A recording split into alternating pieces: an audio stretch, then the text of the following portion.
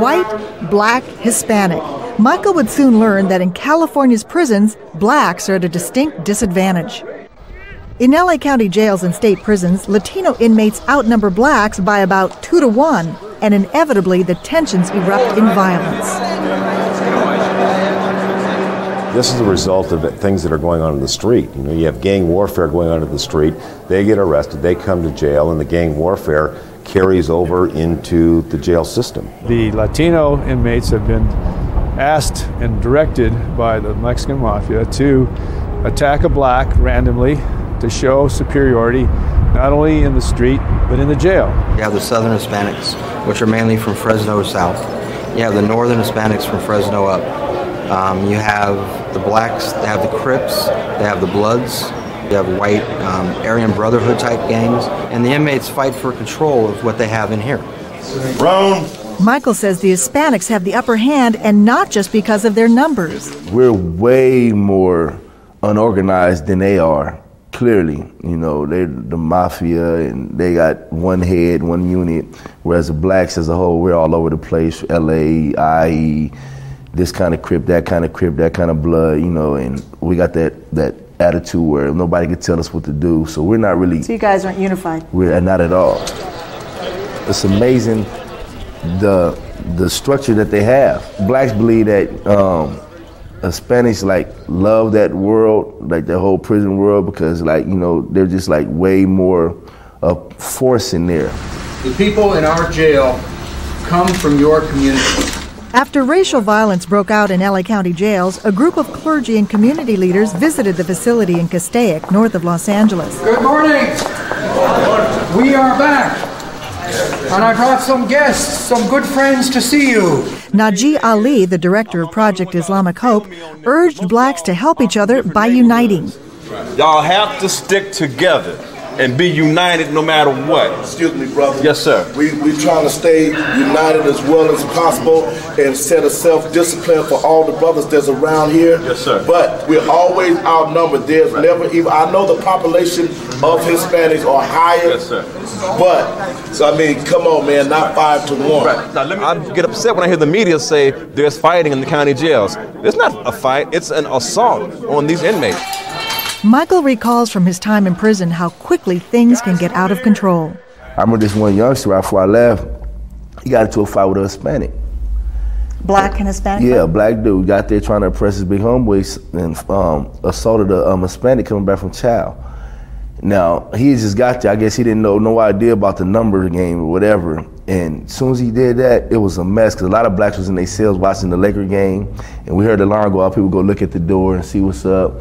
And all of a sudden, you just see a lot of Hispanics running the building and assaulting, like the only few little stragglers, like 10 blacks in the building. It's like 40 Hispanics. I'm like 10 on each inmate just assaulting them, you know what I'm saying? But that one person who did that silliness outside, they be like, all right, get him. It's my belief that maybe as much as 95% of the inmates in this county jail system just want to do their time and go on to wherever they're going, whether that's back to the streets or the state prisons. But you have groups or you have people that rise up and become ringleaders, as we call them, shot callers, in charge. You have orchestrated and organized gangs within the system who become very organized, and they devise plans to assault a member of the other race, and that's really precisely what happened here. If the offender is a Latino, you're required to back up that Latino if you're a Latino.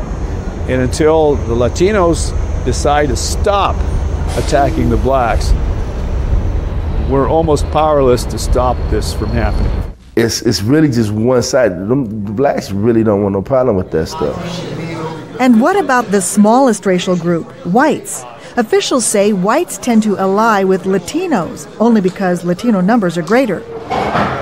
Add to this explosive mix prison guards. Michael says although many just do their jobs, there are some correctional officers or COs with biases of their own. Blacks got COs, that's probably with some Crips or whatever, the Hispanics, and the whites, you know, the whites got some racist ties and be kicking it with like all racist inmates. They can cause, you know, a lot of chaos too, you know.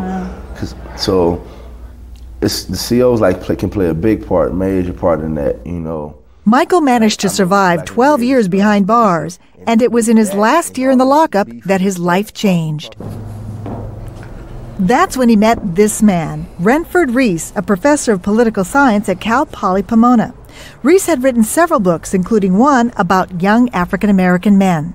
And this book looked at how young black men had embraced one monolithic model of black masculinity, and that's the gangster thug model. What's up, man? What's up, man? How you feeling? All right. Someone gave Michael a copy of one of Renford's books. It made a huge impact on him.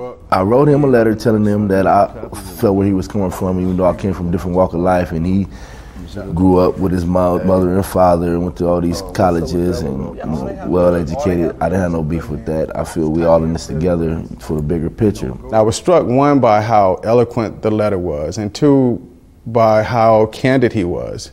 So I decided to go visit him. Were you actually in the cell, or you were out? When I wrote that, I mean, I wrote some of them pieces at the when I was a clerk.